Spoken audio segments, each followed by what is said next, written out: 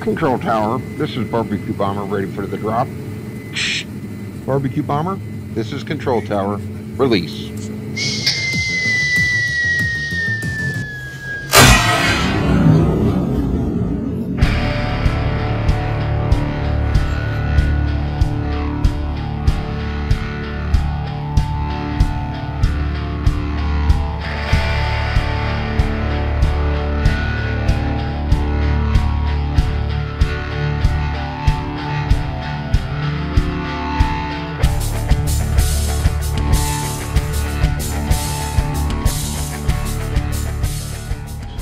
Here we are, baby. The best cut of barbecue anywhere. Beef brisket. Right here, right now on Guts Smokehouse Barbecue. All right, ladies and gentlemen, welcome to Guts Smokehouse Barbecue. Today, my favorite all-time piece of barbecue, beef brisket. If I were given one option for my last meal, hands down, it would be a perfectly cooked beef brisket with perfectly cooked burnt ends. No question about it. We're gonna attempt that today. We'll see how it turns out. Okay, so here we are with our beautiful brisket. And I'm not gonna do a whole lot of trimming on this. I mean, if I flip this over, you can see there's a lot of fat. We'll get to that side in a second. This is a select brisket. So I am going to actually leave more fat on maybe than I normally would, just because it's a select and it doesn't have the marbling that a choice, prime, or Wagyu would have. So here we go. We're gonna make this pretty quick. Notice on the bottom here, this is the flat, and you can see, I don't know if you can see, but you can see the fibers are running in this direction. That runs along the one part of the brisket, and then up front here is the point. And that's where all the yummy burnt ends come from. So in between the point and the brisket flat is a huge hunk of hard fat that is totally useless. So we're gonna carve that out and get rid of that. We put that and some of the other trimmings that we took in a pan. We're gonna put it in the smoker and just let it render down in the smoker and create some brisket tallow. I'm not going to take any of the silver skin off the back here. Isn't really necessary. Flip the brisket around. Normally on the cap here there's a much larger hunk of fat, but this actually doesn't look too bad at all. See what this looks like here. Just trim a little bit of this off here. But again, we're going to focus mostly on keeping a lot of the fat on because of the quality of the brisket, which is a select. Other than that, we're going to leave that on. There's nothing excess or gross about it. And again, here's the angle from here. You can see it's pretty smooth, and maybe we'll cut off a little bit of this up top here to just kind of level it off. I don't want to expose the meat really. And then the smoke will flow over it very nicely. All right, so now it's on to the seasoning. So what we do for our seasoning is this. The very first layer is 50-50 salt and pepper. I just use the coarse ground salt or coarse ground pepper, kosher salt, and we give it a good coating, especially on the flat side, which is where there's no fat. And it's amazing what salt in direct contact with any type of protein does. And I'm gonna have a video soon on showing you that with chicken breast, where there's a massive difference when you season the chicken breast versus not seasoning it, and then you put it in the oven. And the same applies to any protein. So we're gonna make sure we get a good level coating of this all around our brisket. We'll let the salt start sweating the brisket. And then the salt will start penetrating into the brisket over time. And what that initially does is it brings out the moisture but then because of a balance of salinity in proteins, it will actually reabsorb into the brisket and pull with it the rub that we're going to put on. All right, so there we go with the brisket. I think we got that oh, we didn't get the sides here. And again, I'm going to leave that little bit of brown on. That's just a bit of oxidation. It's no harm, no foul. And I think we got this brisket pretty good. So hopefully you can see the seasoning on there. And you can actually start seeing it start to glisten. And that's the salt doing its job. So once that is done, we're going to take our rub, our homemade rub. And again, this here, you can use any rub you want. If you've got your own, feel free to use it. Buy something at the store. There's no right or wrong. This rub already has salt in it, some sugars, garlic, onion powder. I love dried basil, so that's always in our rub. Onion powder, paprika. If I got chili powder on hand, I'll throw that in to give it some depth. But we're going to put the rub on the brisket now, and we're actually going to let that sit for just a minute or two, so that it can sweat before we put it in the smoker. All right, so again, salt and pepper, 50-50, all around the outside. Let that sit for just a little bit. And then we put our rub on top, or whatever rub you have. All right, now we're gonna flip it over. And we're gonna do the same on this side. You can see all the pepper there. Now the pepper is not gonna penetrate into the meat. The salt will, but pepper does not melt. So, but what the pepper will do is it'll help create the crust that we're looking for on a brisket. And that, when it's on the point, creates our burnt ends. Oh baby. All right, get our final layer of rub on the fat side here.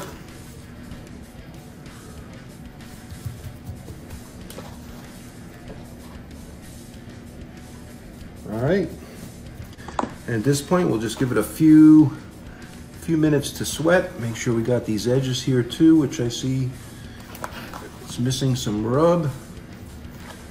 And that about does it.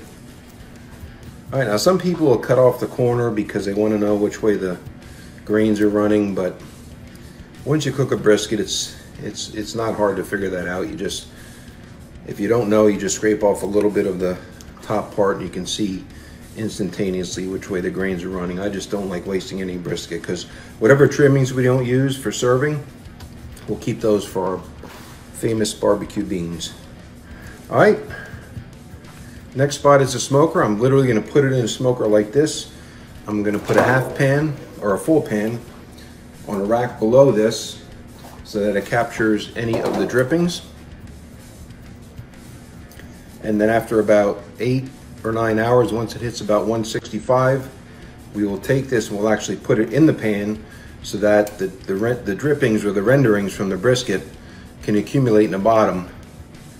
And then that becomes part of our finishing sauce for our sliced brisket. Here's the brisket getting ready to go into the smoker. What we're gonna do, open up the smoker, which is cranking away. Whew, whew. Pull the rack out, and I'm gonna take, if you get a shot over here, where the point is, that's gonna go towards the hotter spot of the smoker and the flat towards the cooler spot. So here we go.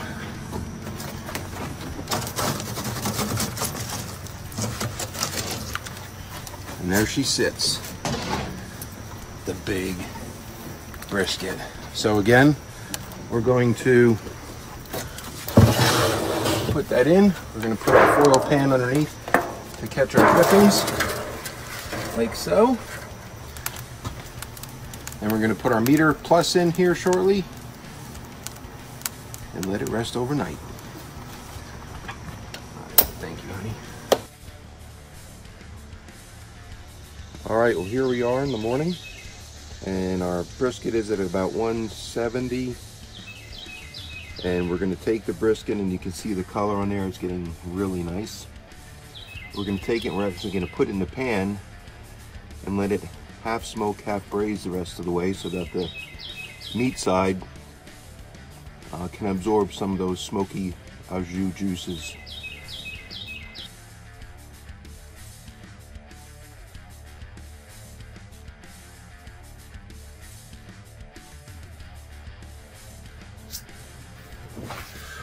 Alright, so here is our finished brisket. The crust looks absolutely beautiful.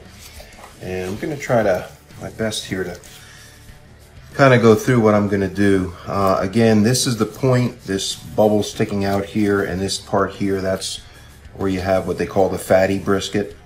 And then down here on the bottom is where the lean part is, and that's where you get your slices from down here.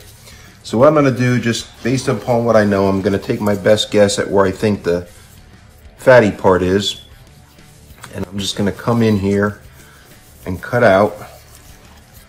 Basically, I'm going to go along this line where we cut out that large piece of fat earlier.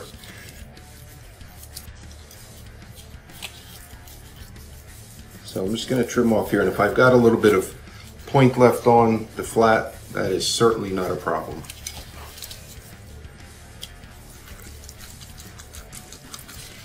Alright, so again, let me just kind of lift up and show you. As you can see, there is the flat, okay? And then this part here is the point. You can almost see the connective muscle there, or the connective tissue that's holding these two together. So I'm going to continue on here and just take this point off and then decide what I want to do with it. So there we go. And that is the point. That is where a lot of the tremendously flavorful burnt ends come from. So I'm going to take this and just put this in a separate pan right now. And this corner here, I'm just going to trim that off. And look at that smoke on there. That smoke ring on there, beautiful. So now I'm going to take the brisket. I'm actually going to turn it over and kind of show you. Turn it over and show you how you can tell which way the fibers are running to know how to cut it. So just because I can see already now with the glistening, I can tell the fibers are running this way. But if you don't know and you don't want to cut a corner off, you can always just take your knife and go in here a little bit, and it's very easy. You can see exactly how the fibers are running. So ultimately you want to cut your brisket in slices this way so that the fibers are short and that the meat is the most tender. And we're going to take care of that later, but right now we're going to actually take this brisket and we're going to put it back into the Au Jus, and we're going to let that actually solidify. As far as the point goes, let me see if I can get somewhat of a cross section here. Boy, this is a sharp knife, and that crust is just gorgeous. I mean, that there is an absolute beautiful looking point. So I'm probably going to cut this. What we'll normally do if we want burnt ends, we'll cut this, and I'm going to actually cut it from this side down. We'll actually cut it into pieces like this. Get a nice little shot here of this glistening part of the point. I mean, it is just gorgeous. Nice smoke ring on there, and it's going to make for an incredible burnt end.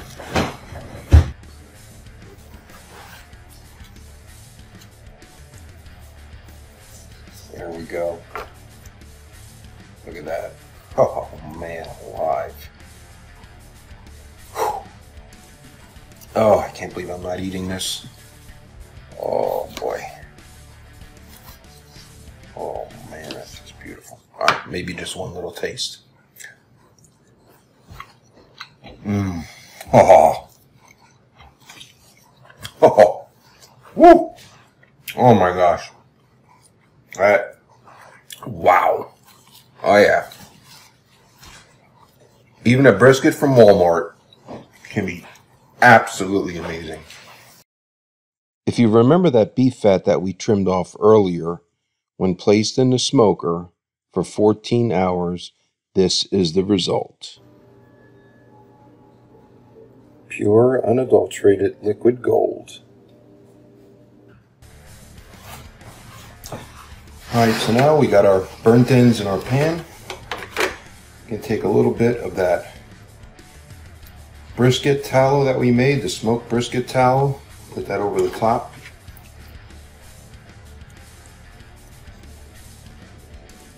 Try to hit a little bit on each one if we can. And this stuff is great on anything, roasts, burgers. You can saute anything in this stuff. It's got a very high smoke point. All right. Then we're going to take a little bit of our homemade barbecue sauce, drizzle that on top. This will add some moisture in here as well.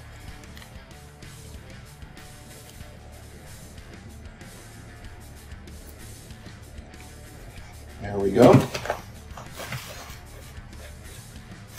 And then actually we're going to add just a tiny little bit of honey to sweeten this up.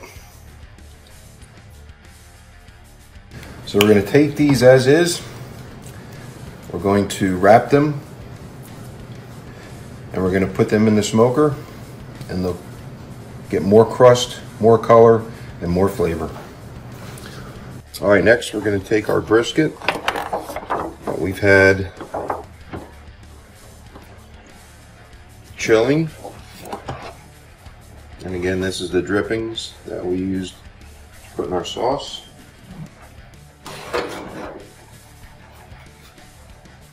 Okay, so this here is the brisket flat. This is what we normally cook when we do a catering job. We buy flats and we look for flats that are about this size, nice and thick. You know, if you can get 2.5 inch thick brisket flats, you're in really good shape. So now what we do is we actually flip it over, and as we showed earlier, if you can't tell because it's either charred or there's sauce on there, an easy way is just sticking a tip of a knife under, finding it, and you can see it's running this way here. So what I'm going to do is I'm going to first cut perpendicular to that, about halfway through the brisket. And the brisket right now is cold. And the purpose of that is just in case you do overcook your brisket, by chilling it, it makes it much, much easier to slice. So we'll show you a cross section here of what that looks like. And as I cut through here, I'm going to show you what to look for to make sure you're cutting in the right angle. And also, if you can notice here, there's a connective, some connective tissue that runs in between this muscle and this muscle. This muscle here is the flat, and this muscle here is part of the point, which is something that I always look for when I buy a flat, to get some of that point for the richness. At this point now, let me just take this one aside. I'll cut it with the grain right in the middle.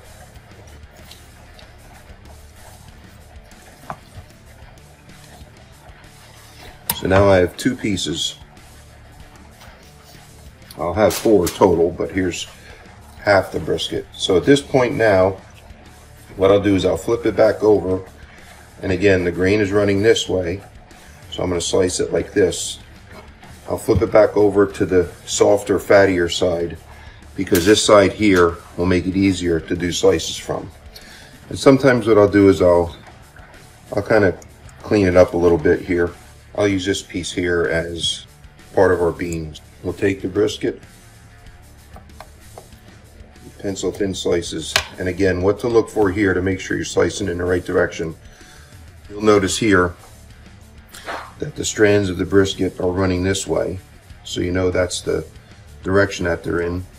So you want to cut this way. Another way of telling is when you slice it, you should see somewhat of a cobweb type of structure here, where it's about ready to break apart, and that's when you know you're heading in the right direction with the slicing.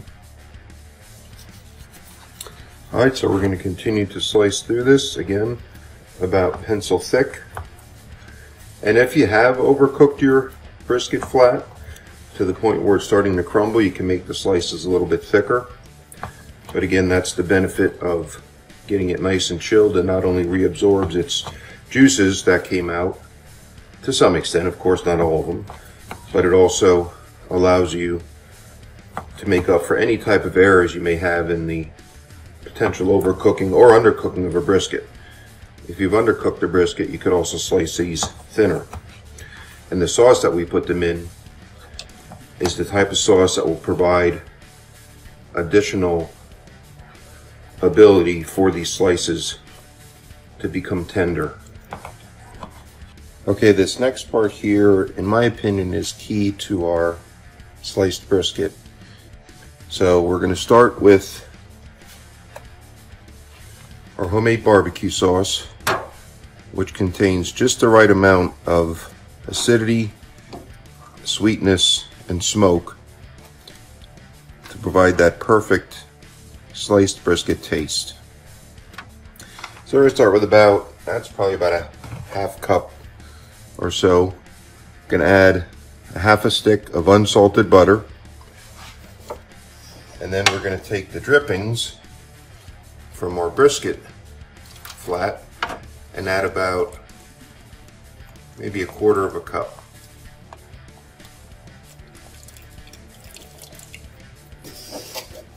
We're going to bring this over heat and get this warmed up. I'm just doing this right over our stove here.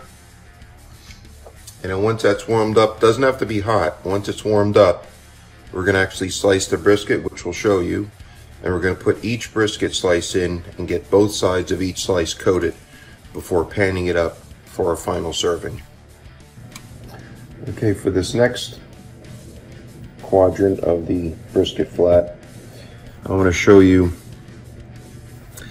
that we have, there's the flat, and then there's that connective tissue, and then here is the point. So this again is the fattier part. So we're going to take these are the prize slices of a flat right here, where you get about 3/4 or 2/3 of a flat, and then a nice piece of the point without too much fat on top. As you can see, we're going through here, there's a little more and more fat on here, but to me that is one of the best parts of the brisket right there. So again, we're going to put these in the sauce, dip them in. The sauce is warm, so it allows the sauce to penetrate into the cold meat. And sometimes I'll even let this sit in the sauce for 5 or 10 minutes, depending on how many briskets I'm doing.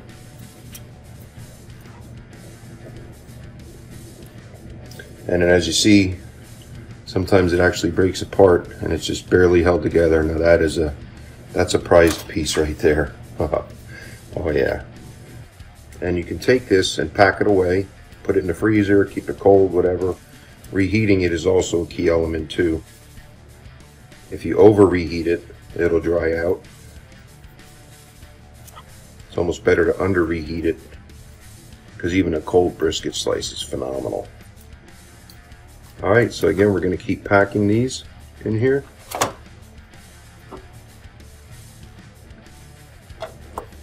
Again, fat side up, or fattier side up, I should say.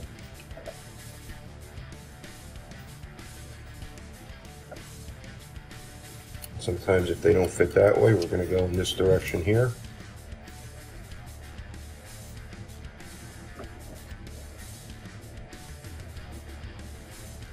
And this is how we build our brisket slice tray. Alright, now to show you how we finish off our brisket trays. I'm going to bring this tray over here. Hopefully you got a good view of that. And it is incredibly beautiful.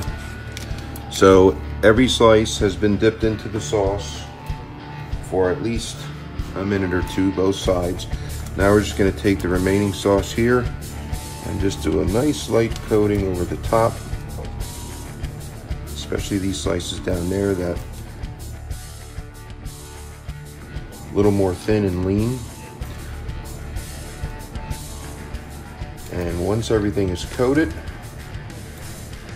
there will be a nice little layer of sauce at the bottom. We're going to cover this up immediately so that none of the brisket's slices are exposed. But that's it right there. That's how we do it. All right, well, thank you for joining us again. Guts Smokehouse Barbecue. We did a whole packer brisket. We showed you how we do our brisket flats as far as chilling them, slicing them, saucing them, and panning them. So thanks for joining. Give it a try. If you have any questions, let me know. Otherwise, have a great day. Thanks for joining us again, and keep on smoking.